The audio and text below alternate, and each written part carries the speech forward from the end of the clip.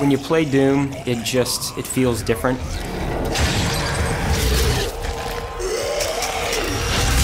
We've taken the essence of Doom, the DNA of Doom, and said, how does this translate for a modern shooter audience? It's exciting. It creates that feel that is unique to us, and that's why we do this, is to create experiences that are unique and are something that is distinctly ours. It starts with combat, the fluidity of movement, the speed of movement, using your guns in really effective ways and feeling connected to the weapons, the responsiveness of the weapons. Doom is about guns first and foremost, and fighting demons with guns. I think the designers here did a great job. I mean, they really tried to make each weapon distinct. Each one kind of has its own style to it. For example, the shotgun's kind of an up-close and personal weapon, but you can modify it so it has an alternate fire that it works from a distance. You're inspired to keep playing because you want to fill up that full arsenal.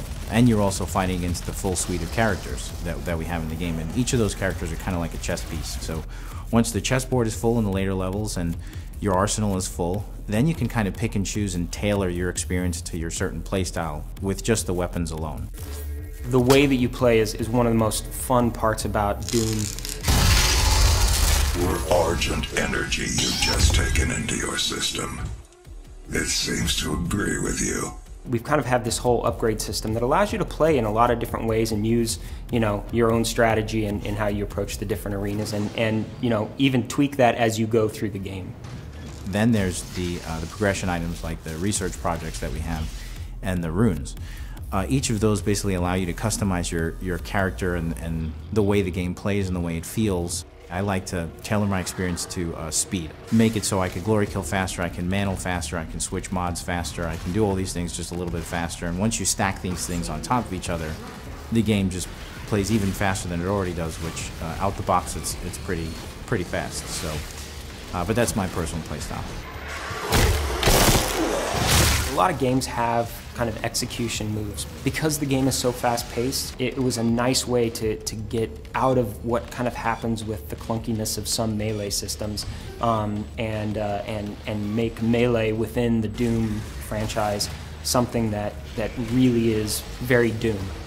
It's contextual. Anywhere that you look, you actually do a different glory kill on a character. So if I approach a character from behind, I'll do a certain type of glory kill, and it all feels very fluid. I've played the game for a crazy amount of time, and I still love doing it. It's not a casual game where you can kind of, be doing something else while you play, especially in the arenas. They're very challenging in the best possible way. We fill these spaces and these combat encounters with such a nice diversity of enemies that are so distinct in each of their behaviors. It's kind of like a mental chess game that's happening at 1,000,000 miles an hour. You could turn a corner, there's a Mancubus. You're probably going to want to switch to a chain gun or a rocket launcher or a Gauss cannon, whatever is your favorite heavy type weapon. All these things are kind of happening really fast, and it makes for an incredibly engaging experience. Doom, you got to sit up in your chair a little bit and shake out your hands. You get beat a couple times, and you're like, okay, this time I got it.